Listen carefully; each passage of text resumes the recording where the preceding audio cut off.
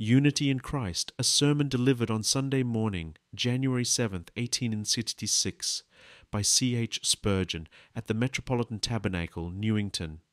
Neither pray I for these alone, but for them also, which shall believe on me through their word, that they all may be one, as thou, Father, art in me, and I in thee, that they also may be one in us, that the world may believe that thou hast sent me. John 17:20-21.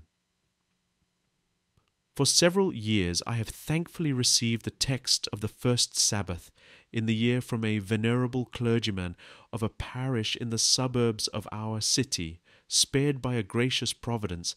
My good brother has sent me with his Christian salutations these 2 verses for my subject. I can only hope that as we have enjoyed together for several years a true communion of spirit in the things of God, until one or the other of us shall be taken up to dwell above, we may walk together in holy service, loving each other fervently with a pure heart. The most tender and touching prayer of the Master contained in this chapter opens up to us his inmost heart. He was in Gethsemane, and his passion was just commencing. He stood like a victim at the altar, where the wood was already laid in order, and the fire was kindled to consume the sacrifice.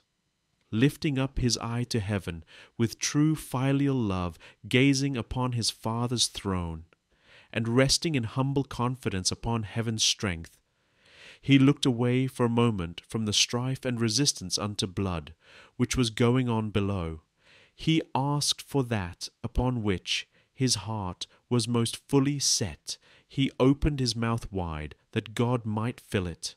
This prayer, I take it, was not only the casual expression of the Saviour's desire at the last, but is a sort of model of the prayer which is incessantly going up from him to the eternal throne. There is a difference in the mode of its offering. With sighs and tears, he offered up his humble suit below, but with authority. He pleads enthroned in glory now, but the plea is the same. That which he desired, while still below, is that which his soul pants after, now that he is taken up, and is glorified above. It is significant, beloved, that the Saviour should in his last moments not only desire the salvation of all his people, but should plead for the unity of the saved ones, that being saved they might be united. It was not enough that each sheep should be taken from the jaw of the wolf. He would have all the sheep gathered into one fold under his own care. He was not satisfied that the members of his body should each of them be saved as the result of his death. He must have those members fashioned into a glorious body. Unity, lying so very near the Saviour's heart at such a time of overwhelming trial, must have been held by him to be priceless beyond all price. It is of this unity that we shall speak this morning. On this wise, first of all, we will have a little to say upon the unity desired, then upon the work necessary, namely, that the chosen be gathered in. Thirdly, upon prayer offered. Fourthly, upon the result anticipated. And fifthly, upon the question suggested. First, then, upon the unity desired. These words of the Saviour have been perverted to the doing of a world of mischief. Ecclesiastics have fallen asleep, which indeed is their ordinary condition, and while asleep they have dreamed a dream founded upon the letter of the Saviour's words, of which they discern not the spiritual sense. They have proved in their own case, as has been proved in thousands of others, that the letter kills, and only the Spirit gives life. Falling asleep, I say, these ecclesiastics have dreamed of a great confederation, presided over by a number of ministers, these again governed by superior officers, and these again by others, and these topped at last by a supreme visible head who must be either a person or a council. This great confederacy, containing within itself kingdoms and nations, and becoming so powerful as to work upon states, to influence politics, to guide councils, and even to gather together and to move armies. True, the shadow of the Saviour's teaching, "My kingdom is not of this world," must have caused an occasional nightmare in the midst of their dream. But they dreamed on, and what is worse, they turned the dream into a reality, and the time was when the professed followers of Christ were all one, when looking north, south, east, west, from the center at the Vatican, one united body covered all Europe. And what was the result? Did the world believe that God had sent Christ? The world believed the very opposite.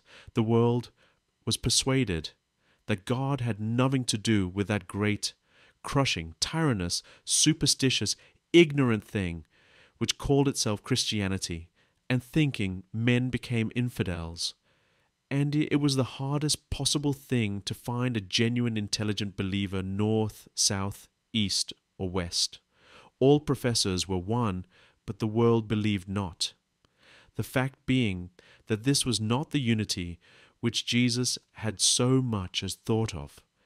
It was never his intention to set up a great united body, to be called a church, which should domineer and lord everywhere over the souls of men, and comprehend within its ranks kings, princes, and statesmen who might be worldly, ungodly, hateful, sensual, devilish. It was never Christ's design to set up a conscience-crushing engine of uniformity. And so the great man-devised machine, when it was brought to perfection and set to work with the greatest possible vigor, instead of working out that the world should believe that the Father had sent Christ, wrought out just this, that the world did not believe anything at all, but became infidel, licentious, and rotten at the core, and the system had to be abated as a common nuisance, and something better brought into the world to restore morality. Yet people dream the dream still, even good people do so. The Puritans, after they had been hunted and haled to prison in this country, fled to New England, and no sooner had they seated themselves upon the shore than they began to say, "We must all be one. There must be no schism," and the big whip was brought out for the Quaker's back, and the manacles for the Baptist's bleeding wrists, because these men, somehow or other, would not be one after this kind of fashion, but would think for themselves and obey God rather than man. Nowadays, Dr. Pusey dreams that the Anglican and the Russian Church may be united, and then perhaps the Romish may chime in, and so once more all may be one, a mere dream, a mere chimera of a kindly but whimsical brain. If it should ever come to be a reality, it would prove to be a hoop-horse tree, at the roots of which every honest man must at once lay his axe. But what did the Saviour mean? That they all may be one, as thou, Father, art in me. We must begin at the beginning. What were the elements of this unity, which Christ so anxiously desired? Answer very distinctly is given us in this chapter. The unity was to be composed of the people who are here called they, that they all may be one. Will you let your eye run down the chapter to see who they are? Look in the second verse, that he should give eternal life to as many as thou hast given him. The unity then proposed is of persons specially given to Jesus by the Father, not then of all men who happen to dwell in any particular province, district, or city, but a unity of persons who have received not common life as all have, but life eternal. Special persons, then, who have been quickened by God the Holy Ghost, and have been brought into vital union with the person of the Lord Jesus, are to be one. Further, they are described in the 6th verse as persons to whom God's name has been manifested. people who have seen what others never saw and have beheld what others cannot know. They are men given out of the world. So the verse tells us, chosen men, taken out from the ordinary mass, not then the mass, not kingdoms, states, empires, but selected persons. They are persons who have been schooled and have learned unusual lessons.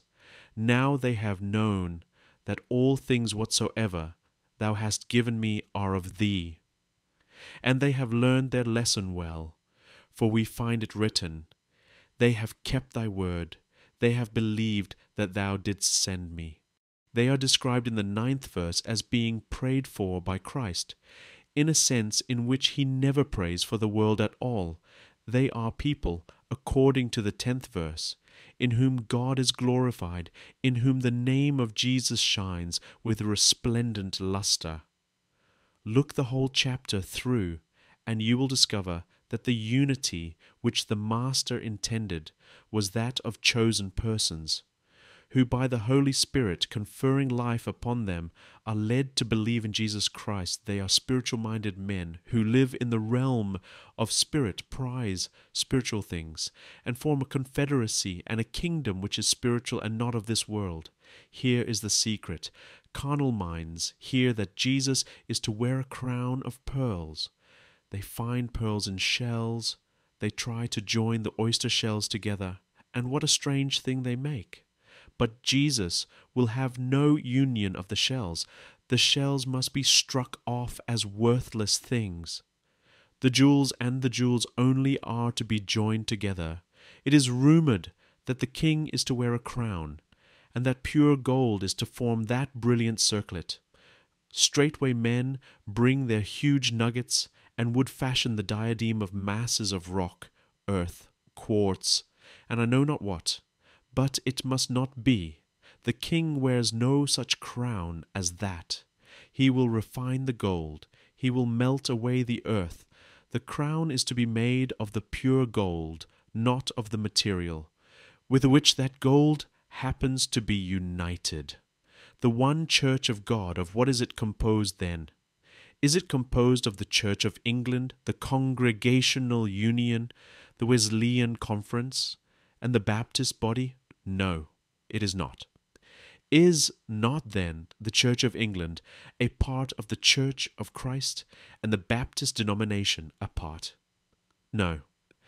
I deny that these bodies, as such unrefined and in the gross, are a part of the great unity for which Jesus prayed.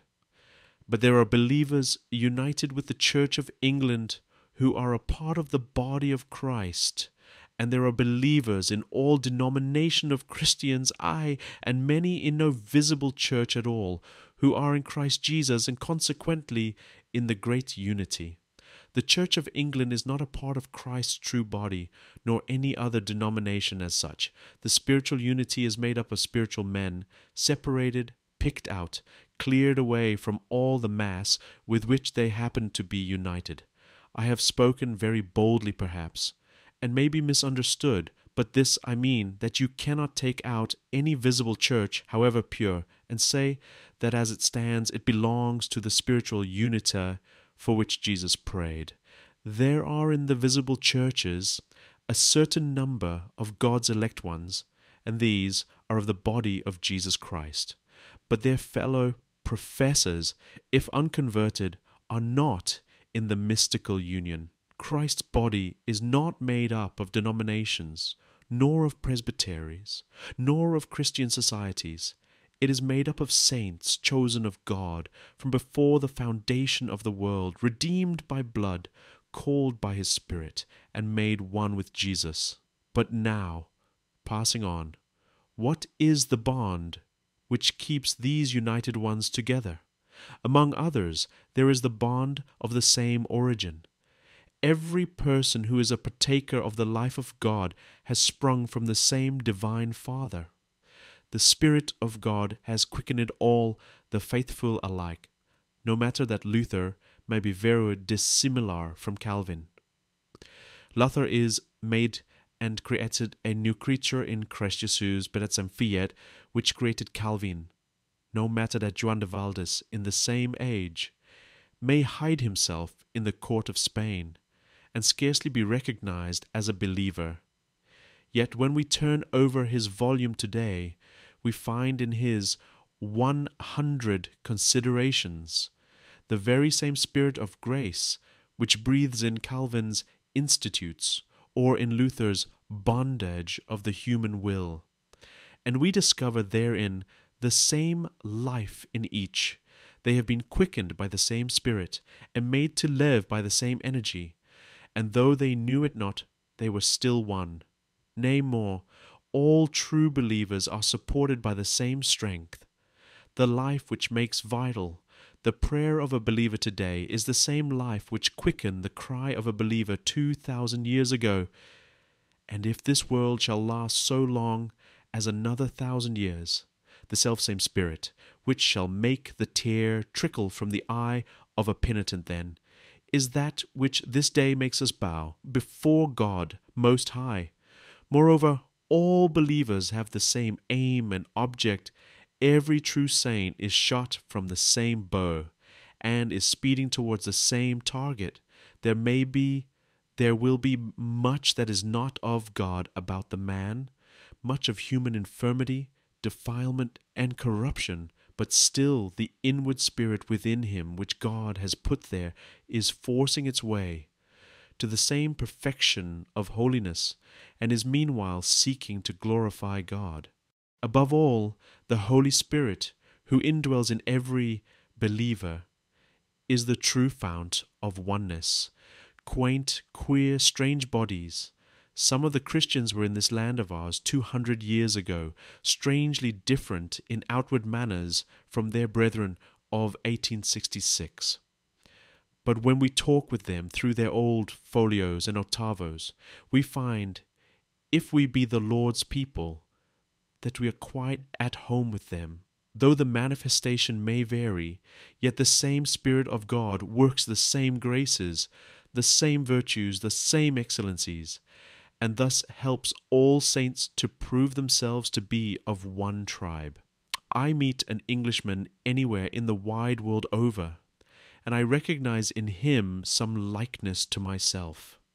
There is some characteristic or other about him by which his nationality is betrayed, and so I meet a Christian 500 years back in the midst of Romanism and darkness, but his speech betrays him. If my soul shall traverse space in 100 years to come, although Christianity may have assumed another outward garb and fashion, I shall still recognize the Christian. I shall detect the Galilean brogue still. There will be something which will show to me that if I am an heir of heaven, I am one with the past and one with the future, yea, one with all the saints of the living God. This is a very different bond from that which men try to impose upon each other in order to create union. They put straps around the outside, they tie us together with many knots, and we feel uneasy. But God puts a divine life inside of us, and then we wear the sacred bonds of love with ease. If you get the limbs of a dead man, you can tie them together, and then if you send the body on a journey and the carriage jolts, a leg will slip out of its place, and an arm may be dislocated. But get a living man, and you may send him where you will, and the ligatures of life will prevent his dropping asunder. In all the truly elect children of God, who are called and chosen and faithful, there is a bond of divine mysterious love running right through the whole. And they are one and must be one, the Holy Ghost being the life which unites them. There are tokens which evidence this union and prove that the people of God are one. We hear much moaning over our divisions. There may be some that are to be deplored among ecclesiastical confederacies, but in the spiritual church of the living God, I really am at a loss to discover the divisions which are so loudly proclaimed. It strikes me that the tokens of union are much more prominent than the tokens of division. But what are they? First, there is a union in judgment upon all vital matters. I converse with a spiritual man, and no matter what he calls himself, when we talk of sin, pardon, Jesus, the Holy Spirit, and such like themes, we are agreed. We speak of our blessed Lord. My friend says that Jesus is fair and lovely, so say I. He says that he has nothing else to trust to but the precious blood, nor have I anything beside. I tell him that I find myself a poor, weak creature. He laments the same. I live in his house a little while. We pray together at the family altar. You could not tell which it was that prayed, Calvinist or Arminian. We pray so exactly alike. And when we open the hymn book, very likely, if he happens to be a Wesleyan, he chooses to sing, Jesus, lover of my soul. I will sing it, and then next morning he will sing with me, Rock of Ages, cleft for me. If the Spirit of God be in us, we are all agreed upon great points. Let me say that among true saints, the points of union, even in matters of judgment, are 99, and the points of difference are only as one. In experiential points, as face answereth to face, so doth the heart of man to man. Only get upon experiential topics concerning soul dealings with God, leave the letter and get to the spirit, crack the shells and eat the kernel of spiritual truth, and you will find that the points of agreement between genuine Christians are something marvelous. But this union is to be seen most plainly in union of heart. I am told that Christians do not love each other. I am very sorry if that be true, but I rather doubt it. For I suspect that those who do not love each other are not Christians.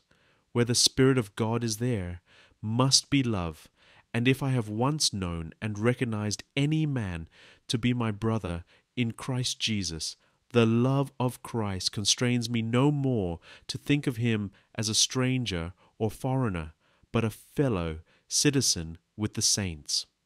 Now I hate high churchism as my soul hates Satan, but I love George Herbert, although George Herbert is a desperately high churchman. I hate his high churchism, but I love George Herbert from my very soul, and I have a warm corner in my heart for every man who is like him. Let me find a man who loves my Lord Jesus Christ as George Herbert did, and I do not ask myself whether I shall love him or not. There is no room for question, for I cannot help myself. Unless I can leave off loving Jesus Christ, I cannot cease loving those who love him. Here is George Fox, the Quaker. A strange sort of body, it is true, going about the world making much noise and stir. But I love the man with all my soul, because he had an awful respect for the presence of God and an intense love for everything spiritual. How is it that I cannot help loving George Herbert and George Fox, who are in some things complete opposites? Because they both loved the Master. I will defy you, if you have any love to Jesus Christ, to pick or choose among his people. You may hate as much as you will the shells in which the pearls lie, and the dross with which the gold is mixed, but the precious blood-bought gold, the true pearl, heaven-dyed, you must esteem, you must love a spiritual man, find him wherever you may. Such love does exist among the people of God, and if anybody says it does not, I can only fear that the speaker is unfit to judge. If I come across a man in whom there is the Spirit of Christ, I must love him, and if I did not, I should prove I was not in the unity at all. Oneness in judgment, in experience and heart are some of the evidences of this union. But if you want more plain and palpable union, which even carnal eyes can see, note the unity of Christian prayer. Oh, how slight the difference there! Well-taught believers address the throne of grace in the same style, whatever may be the particular form which their church organization may have assumed. So is it with praise. There indeed we are as one, and our music goes up with sweet accord to the throne of the heavenly grace. Beloved, we are one in action. True Christians anywhere are all doing the same work. Here is a brother preaching. I do not care about that white thing he has on. But if he be a genuine Christian, he is preaching Christ crucified. And here am I, and he may not like me because I have not that white rag on. But still, I delight to preach Christ crucified. When you come to the real life work of the Christian, it is the same. In every case, it is holding up the cross of Christ. Oh, say you, but there are many Christians in the world preaching this and that and the other. I'm saying nothing of them or about them. I'm saying nothing about their ecclesiastical belongings. I'm saying nothing about those who merely cling to the church. I am speaking of the elect, the precious ones, the simple-minded, Christ-taught men and women. And their motive of action is the same, and there is, among them, a true union, which is the answer to our Lord's Prayer. He did not plead in vain. What he sought he has obtained, and the truly quickened are this day won, and shall evermore remain so. I think I hear someone saying, but I cannot see this unity. My answer is, one reason may be because of your want of information. I saw a large building the other day being erected. I do not know that it was any business of mine, but I did puzzle myself to make out how that would make a complete structure. It seemed to me that the gables would come in so very awkwardly. But I dare say, if I had seen a plan, there might have been some central tower or some combination by which the wings, one of which appeared to be rather longer than the other, might have been brought into harmony, for the architect doubtless had a unity in his mind which I had not in mine. So you and I have not the necessary information as to what the church is to be. The unity of the church is not to be seen by you today. Do not think it. The plan is not worked out yet. God is building over yonder, and you only see the foundation. In another part, the top stone is all but ready, and you cannot comprehend it. Shall the Master show you his plan? Is the divine architect bound to take you into his studio to show you all his secret motives and designs? Not so. Wait a while, and you'll find that all these diversities and differences among spiritually minded men, when the master plan comes to be wrote out, are different parts of the grand whole, and you with the astonished world will then know that God has sent the Lord Jesus. I go into a great factory. There is a wheel spinning away in that way, perfectly indifferent and careless of every other wheel. There's another wheel going in an opposite direction, all sorts of motions, concentric and eccentric, and I say, what an extraordinary muddle this all seems. Just so. I do not understand the machinery. So when I go into the great visible church of God, if I look with the eyes of my spirit, I can see the inner harmony. But if with these eyes I look upon the great outward church, I cannot see it, nor will it ever be seen till the hidden church shall be made manifest at the appearing of the Lord. The reason why you do not see the unity of the church may be because of the present roughness of the material. See yonder a number of stones. Here a number of trees. I cannot see the unity. Of course not. When these trees are all cut into planks, when these stones are all squared, then you may begin to see them as a whole. The various stones of the divine building of the church are all out of shape at present. They are not polished. We shall never be one till we are sanctified. The unity of Christ is a unity of holy, not unholy beings. And as we each of us grow more and more prepared by the work of Christ for our own place, we shall discover more and more the unity of the church.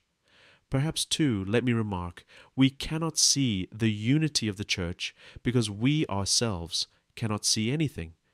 Is that a harsh saying? Who can bear it? There are thousands of professors who cannot see anything. Do not suppose, dear friends, that the unity of the church is a thing that is to be seen by these eyes of ours. Never. Everything spiritual is spiritually discerned. You must get spiritual eyes before you can see it. Many people say, there is no unity. I should be astonished if there were any which they could see or feel. They are not in Christ themselves. Their hearts have never felt what spiritual life means.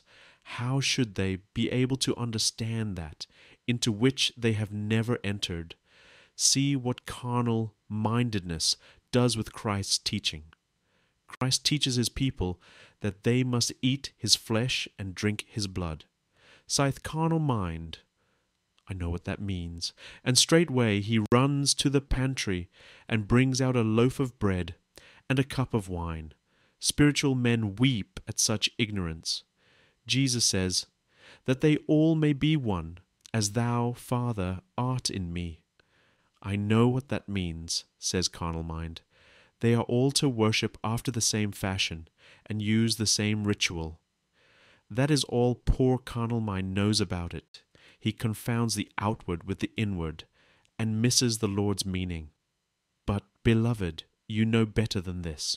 You do know, I trust, and feel this very day in your soul, that the true saints of the living God are one with each other at this very moment, and that they recognize and discover this unity in proportion as they become like their Lord and a Master, and are conformed to his image, and made fit for the place which they are to occupy, just as Professor Owen can take up a bone, and from that one bone can discover the whole structure of the entire animal. I do not doubt, but what there is a mutual dependence and consistency between every Christian and his fellows, so that if we understood the science of spiritual comparative anatomy, as we may do in heaven, we should be able to form from any one Christian the fashion of the entire Church of God, from the mutual dependence of one upon the other. But it would not be according to the fashion of the beast that was, and now is, and is yet to come, which calls itself the Church of Christ, and is nothing better than Antichrist. It would take the fashion of the Lord from heaven, of whose body we are members. I have talked too long upon this matter of unity to spare much time for the other points, and therefore only a hint at them. The second head was to be the work that is to be done before this unity can be complete. There are many chosen ones who have not yet believed in Jesus Christ, and the church cannot be one till these are saved. Here is work to be done by instruments. These chosen ones are to believe. That is a work of grace, but they are to believe through our word. Brethren, if you would promote the unity of Christ's church, look after his lost sheep, seek out wandering souls. If you ask, what is to be your word? The answer is in the text. It is to be concerning Christ. They are to believe in him. Every soul that believes in Christ is built into the great gospel unity in its measure, and you will never see the church as a whole while there is one soul left unsaved, for whom the Saviour shed his precious blood. Go out and teach his word. Tell of the doctrines of grace as he has given you ability. Hold up Christ before the eyes of men, and you will be the means in God's hand of bringing them to believe in him, and so the church shall be built up and made one. Here is work for the beginning of the year. Here is work till the end of the year. Do not sit down and scheme and plot and plan how this denomination may melt into the other. You leave that alone. Your business now is to go and tell to sinners round what a dear Saviour you have found, for that is God's way of using you to complete the unity of his church. Unless these be saved, the church is not perfect. That is a wonderful text, that they without us cannot be made perfect. That is to say, saints in heaven cannot be perfect unless we get there. What? The blessed saints in heaven not perfect except the rest of believers come there. So the scripture tells us, for they would be a part of the body and not a whole body. They cannot be perfect as a flock unless the rest of the sheep come there. They beckon us from the battlements of heaven and say to us, come up hither, for without you we cannot be one, as Jesus Christ is one with his Father. We are an imperfect body till you come. And we, from our position of grace, turn round to the sinful world, and we say to the chosen of God from among that sinful world, come to Jesus, trust Jesus, believe in him. For without you we cannot be perfect, nor can the heavenly ones themselves be. For there must be one complete church, the city must be walled all round, and if there be one gap in the wall, the city will not be one. Come then, put your trust in Jesus, that his church may be one. The third point was to be, here is prayer offered. Beloved, Christ prays for the unity of his church, that all saints who have gone to heaven in days gone by, that all saints who live now, that all who ever live may be brought into the unity of the one life in himself. We do not attach enough importance to the power of Christ's prayer, I fear. We think of Joshua fighting in the valley, but we forget our Moses with hands outstretched upon the hill. We are looking at the wheels of the machine to go back to our old figure, and we are thinking that this wheel and that and the other is wanting more oil, or not working exactly to its point. But let us never forget the engine, that mysterious motive force which is hidden and concealed, upon which the action of the whole depends. Christ's prayer for his people is the great motive force by which the Spirit of God is sent to us, and the whole church is kept filled with life. And the whole of that force is tending to this one thing, to unity. It is removing everything which keeps us from being one. It is working with all its divine omnipotence to bring us into a visible unity when Christ shall stand in the latter days upon the earth. Beloved, let us have hope for sinners, yet unconverted. Christ is praying for them. Let us have hope for the entire body of the faithful. Christ is praying for their unity, and what he prays for must be effected. He never pleads in vain. He prays that the church may be one, and it is one. He prays that they may be perfect and complete, and it shall be amidst eternal hallelujahs. Then there was the result anticipated from the whole, that the world may believe that thou hast sent me. The effect of sight of the complete church upon human minds will be overwhelming. Angels and principalities will look at Christ's perfect church with awe. They will all exclaim, what a marvel, what a wonder, what a masterpiece of divine power and wisdom. When they saw the foundation laid in the precious blood of Christ, they gazed long and wistfully. But when they see the whole church complete, every spire and pinnacle, and the great topstone brought out with shouting, all built of precious jewels and pearls, fashioned like the similitude of a palace, why they will make heaven ring again and again. When the world was made, they sang for joy. But how shall the vaults of heaven echo when the church is all complete, and the new creation shall have been perfected? What will be the effect upon men? Astonishment will be the effect upon angels. But what upon men? Why, the world, that wicked world which rejected Christ, that wicked crucifying world which would have none of him, and which now will have none of his people, that wicked world which hates his saints, and has striven with all its might to pluck down the walls of his church, will be compelled to believe that God has sent his Son, They will bite their tongues with rage. They will gnash their teeth with horror. But there will be no doubt about it. Do not suppose that the world will ever be convinced so as to believe in Christ and to be saved by the unity of the church. It is not anticipated in this chapter that the world ever will be saved. That is not dreamed of the whole chapter through. The world is spoken of as something for which Christ does not pray, whose enlightenment is not anticipated. But that world, though it weeps and wails and curses and abhors, shall be made distinctly to recognize the divinity of Christ's mission when it shall see the entire unity of the church. Why, before my astonished gaze this morning, there seems to me to rise up, as from a great sea of confusion, a wondrous building. I see the first stone sunk into the depths of that sea, dyed with blood, and I see the top of it just emerging above lofty waves of strife and confusion.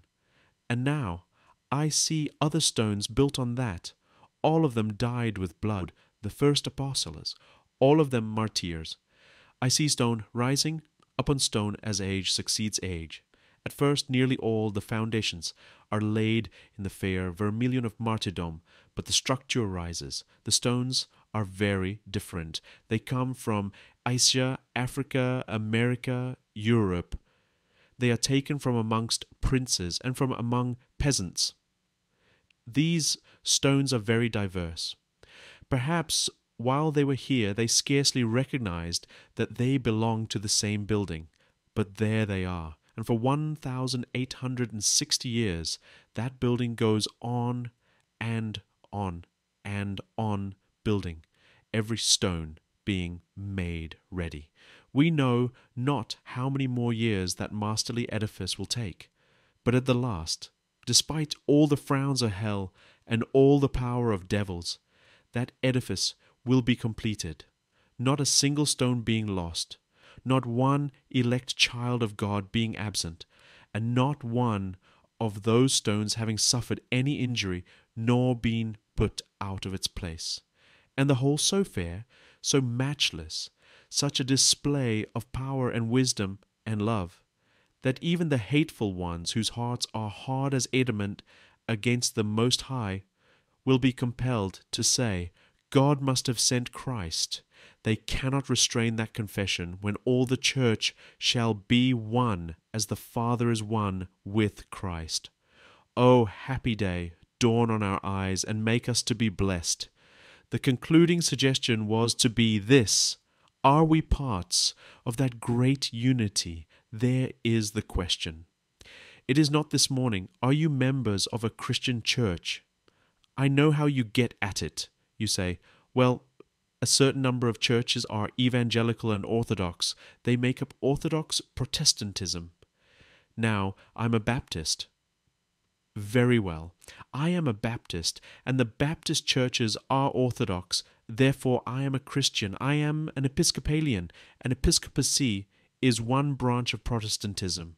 Very well, I'm a Protestant. I am a Christian. Ah, that is your carnal way of talking. You may be very grievously mistaken if that is your argument. But if you can go another way to work and say, I have received eternal life, for I have believed in the Lord Jesus Christ, and I am given of the Father unto him. Why then, beloved, you come at it directly. Being one with Christ, you are one with his people. But do you, when you are looking for this unity, look not for an outward, but for an inward thing. Do not look for a matter that is to be written on sheets of paper, on rolls and books, but look for a bond written on hearts and consciences and souls. Do not be looking for all saints in one room, but in Christ, all living upon heavenly bread, and drinking of the wines on the lees, well refined, that come from Christ Jesus. Look for a spiritual union, and you will find it.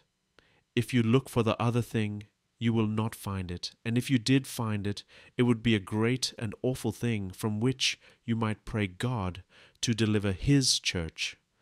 As spiritual men look for spiritual unity, but first begin by asking whether you are spiritual yourselves. Have you been born into the family? Have you been washed with the blood? Have you passed from death unto life? For if not, even if you could be in the body, you would be as a dead substance, in the body working a fester, a gangrene, necessitating pain and suffering. You would be a thing accursed, to be cast away. But are you alive by the life of Christ? Does God dwell in you, and do you dwell in Him?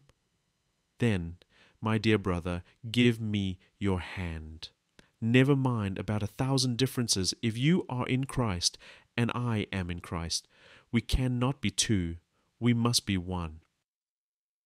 Let us love each other with a pure heart fervently. Let us live on earth as those who are to live together a long eternity in heaven. Let us help each other's spiritual growth. Let us aid each other as far as possible in every holy spiritual enterprise which is for the promotion of the kingdom of the Lord. And let us chase out of our hearts everything which would break the unity which God has established. Let us cast from us every false doctrine, every false thought of pride, of enmity, of envy, of bitterness, that we whom God has made, one may be one before men, as well as before the eye of the heart, searching God. May the Lord bless us, dear friends, as a church, make us one, and keep us so, for it will be the dead stuff among us that will make the divisions. It is the living children of God that make the unity. It is the living ones that are bound together. There will be no fear about that. Christ's prayer takes care of us, that we shall be one. As for those of you who are joined with us in visible fellowship, and are not one with Christ, may the Lord save you with His great salvation, and His shall be the praise. Amen and amen.